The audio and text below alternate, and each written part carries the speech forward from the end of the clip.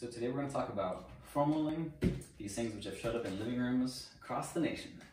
A massage tool to decrease discomfort, improve function, flexibility, range of motion, at least temporarily. Of course, if you do it often, then it could help you create permanent changes over time.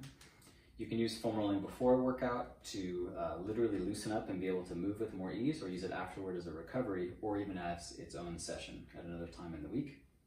Let's talk about the muscles that we're going to roll today. The quadricep muscles, quad means 4. You have 4 muscles here, but it's actually 3 next to each other and then 1 underneath. So rolling different angles of the thigh will emphasize different muscles. They join up at a common tendon that runs over the kneecap, and we're going to roll to that point. Stop before the knee so that we're not putting a lot of pressure on bones. We'll go front, middle thigh or mid thigh, that's the adductor group. You have a number of adductor muscles. And then on the outside, you have the IT band is a big structure that goes from the lower leg to the hip. It's like a big piece of connective tissue. And so it acts kind of like a ligament in terms of just generally stabilizing, but it has 2 muscles that feed into it. The TFL, which is a small strip-like muscle here, and the glute max coming from the back. So these muscles actively tighten and help to loosen just by relaxing the IT band in order to help control the knee positioning. So if I fire these muscles here, it can help pull the leg to the side, and also it can help this knee from falling in too much if I'm doing a squat or a lunge. If I'm super tight up here, I might have a really irritated IT band from having my knee fall in repeatedly and just from not having this area working very well. So rolling up at the top of the hip, the glute max, and for sure the IT band can help out if you have knee discomfort and if you have a hard time controlling leg positioning during different leg exercises. Hamstrings, 3 of them on the back of the leg. They run at different diagonals as well. It's a little harder to put a lot of pressure on them with the foam roller, but we can try, and you know, if you're tight enough, it'll work anyway. So we're going to be doing these 4 different aspects of the thigh, and then we'll work our way down to the calf, the lower leg, the gastrocnemius, the larger 2-headed calf muscle running this whole length that joins the Achilles tendon here, which then connects to the heel, and then a layer deeper toward the bone of the soleus, and the soleus shares the same Achilles tendon running down to the heel. So rolling these guys and working on different aspects, you might find that you're super tight just in one little area on the inside or outside.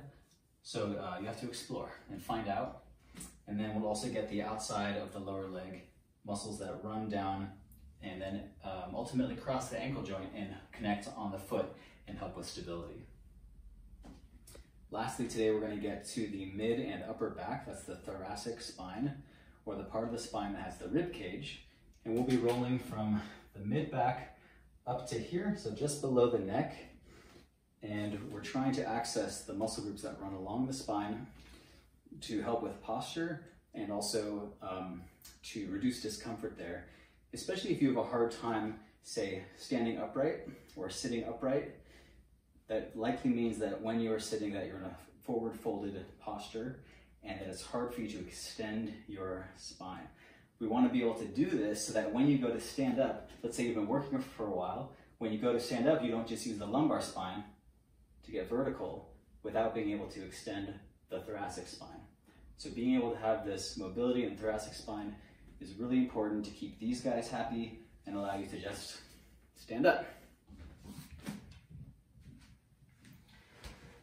If you haven't done this in a while, it of course feels really uncomfortable, but if you are used to foam rolling, then you'll want to go possibly with a harder roller and also with single leg pressure.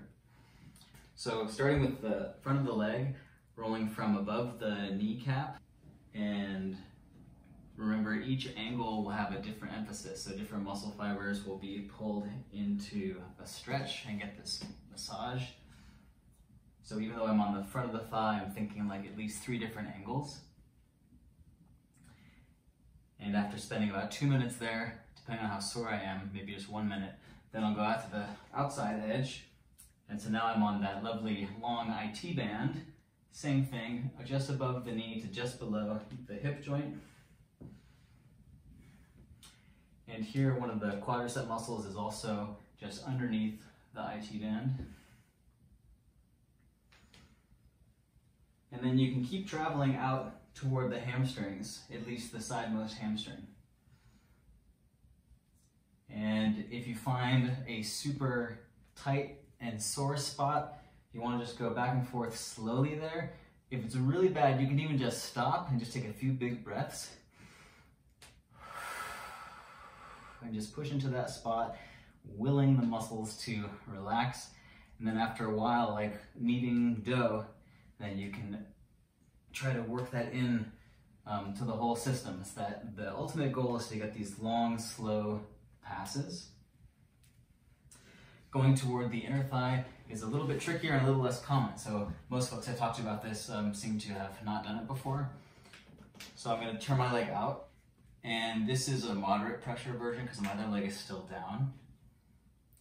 To get more pressure, you actually want to use the roller the opposite orientation.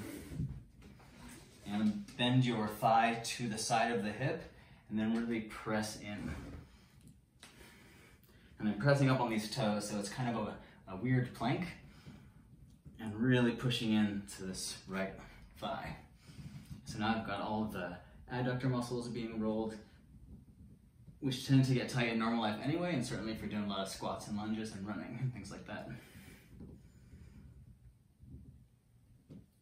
Some people, if they're tight enough, or on the day of the week that you've just done a lot of leg work before, you might be able to get the hamstrings as well, but often it's just not enough pressure. But this would be the way to roll the hamstrings with the foam roller, and just go slowly. It's also another one of these unusual kind of planks, so maybe that's good training, or maybe it just sucks and it's really hard to do. Those are probably some of the most classic moves. You can do a lot of good work on the calf as well. And that would be the two big calf muscles, gastrocnemius and soleus. And then the outer edge, these are called the peroneal or fibularis muscles. They also can be really tight and they're easy to access with a roller. So another one of these planks. This one definitely trains the shoulders and abs at the same time. And I'm rolling my legs a little bit side to side as I'm going back and forth until I find a spot. So I just found a huge knot right here, thank you, calf. So I'm gonna go ahead and just focus on that right one and try to work it until I can integrate it with the rest and get the smooth, long roll. And for more pressure, you can of course do this too. So now we're getting more deep tissue. And you shouldn't expect your legs to feel symmetrical in terms of tightness and sensitivity. So if you have a spot like I did, you can spend more time there and roll it out. And actually my left feels pretty good. So then I'm going to go to the outside edge. So now I have a kind of a side plank. I'm going to press in, and this is just off the side of the shin bone, the tibia. And I'm feeling pretty good there. I'm often really sore there from doing a lot of balancing work. Muscles crossing the ankle are what allow that. And then I'll actually use a ball instead, so a lacrosse ball or a tennis ball, and use it the same way at the foam roller and just roll back and forth. Okay. So if you do all that before a workout, you'll feel a lot looser in the thighs and calves. And before a run as well, you can feel more efficient, like you have a bigger range available to you, and potentially a bigger, more efficient stride as well. Because they're like these weird planks, you have the shoulders and the core muscles are working at different angles or different facings. Kind of a full body warm up. It's pretty cool. So last one is the mid to upper back. And I'm going to support my head, pick up the hips. If you hear cheering and pot banging in the background, that's because it's 8 o'clock. Go health workers. And because they know we're shooting a video. And I was like, will you guys cheer for us? All right, so with the neighbors cheering, woohoo! Let's get this roll from the mid spine to the upper. And I'm going to go symmetrically for now. And I'm flexing the abs so that I don't end up with a big lower back extension. So I'm going to protect the back, flex the abs, and I'm pressing my upper back into the roller. So that's the thoracic spine, and the muscles that run along each side of it or what are getting the majority of the work here. Those tend to be tight and irritated in most people, since most people will sit something like this. So we're working against that and training better posture with upper back extension, thoracic extension. If it's not intense enough, then roll 1 inch or a ½ inch to the side, and now you have that muscle bundle. On this side, it's just to the left of the spine. And I can press in, and the same rules apply. Take it slow if you need to, go back and forth if you need to. So that would be rolling for the thoracic spine.